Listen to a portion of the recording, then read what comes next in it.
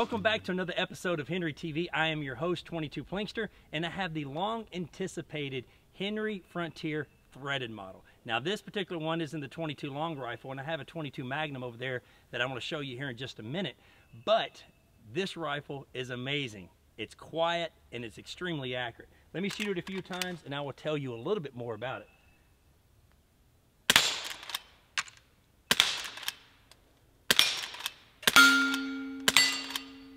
Go across the creek. All right.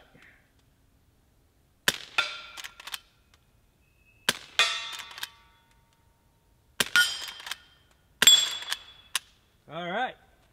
It's a very good shooter. Now, let me give you some specs on this setup. For a long time, people have wanted Henry repeating arms to thread some of their rifles. Now, they're starting off with these 22 long rifles and a 22 Magnum that I mentioned before, but the cool thing about, threading a lever gun and a bolt gun is that you can get them super, super quiet. I'm just firing regular CCI standard velocity ammo, and you heard how quiet those rounds were. Basically, you heard the hammer falling and also the bullet impacting the target downrange. I'm running a Silencer Co. Sparrow on here, and I've used this particular suppressor on a lot of my setups. But Henry finally started threading some of their firearms. Henry just didn't thread the 24-inch Frontier model. What they did is they kept the 24-inch barrel and they threaded it, but they also went with the mare's leg magazine tube. This is the same magazine tube that you'll find on your 22 long rifle mare's leg. It holds 10 rounds of 22 long rifle, and the reason why they did that, if they kept the standard tube magazine in there, you would not be able to lift the magazine up and over the suppressor. You would have to take the suppressor off to be able to load the tube magazine. But putting the mare's leg tube style on here, you can lift it up and take it right out without the suppressor interfering when loading the tube magazine. The cool thing about lever guns is the versatility of ammo that you can put through them. Before, I was shooting some CCI standard velocity ammo. That ammo was traveling at 1,070 feet per second, and it kept it really, really quiet. You can put 10 rounds, like I mentioned before, in this tube magazine. Now, with the CCI shorts, shooting 22 shorts that this rifle will also feed, it will hold 15. Now, this ammo shoots a little bit faster, okay, at about 1,105 feet per second. So you'll probably get a little bit of crack at each and every one of these shots. So I've got 15 rounds in here. Let's do some shooting. Yeah, you can hear that crack of that bullet.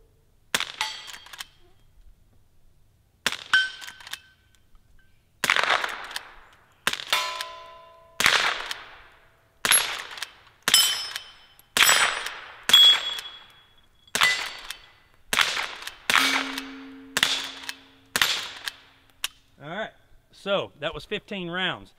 Now, it's right on the bubble of that 1,100 feet per second when things go crack out of a particular rifle or a pistol. So now, let's grab this 22 Magnum, and I go ahead and tell you, it's probably my favorite one to shoot. Now, I have the 22 Mag in my hands. Now, I'm running the same can on here, the Silencer Co. Sparrow, and this can is rated for 22 Magnum and also 17 HMR. Now, if you own a rimfire can and you want to put it on a 22 Magnum, make sure you check and see if the can is rated for a 22 Magnum. Now, unlike the 22 long rifle version, which held 10 rounds in the tube magazine, this one, since the 22 Mag is much longer, only holds 8 rounds. But let me tell you, this rifle was extremely accurate. All right. And it pops a whole lot more punch.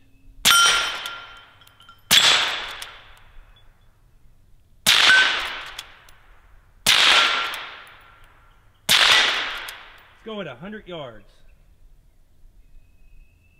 There we go. All right, 8 rounds of 22 Magnum. I really, really enjoy shooting these particular setups. Now, the 24-inch threaded barrels and the mare's leg tube magazines, which allow you to take these things off very easily and load more rounds into these tube magazines, is a brilliant idea. It's a lot better than threading your own Henry, where you have to take the suppressor off or get a quick disconnect for your suppressor each and every time you want to load it. Guys, thank you very much for watching another episode of Henry TV. If you have any questions, you can put them in the comments below or go over to the Facebook page and ask them there. And remember, if it's not made in America, it's not going to be made at all.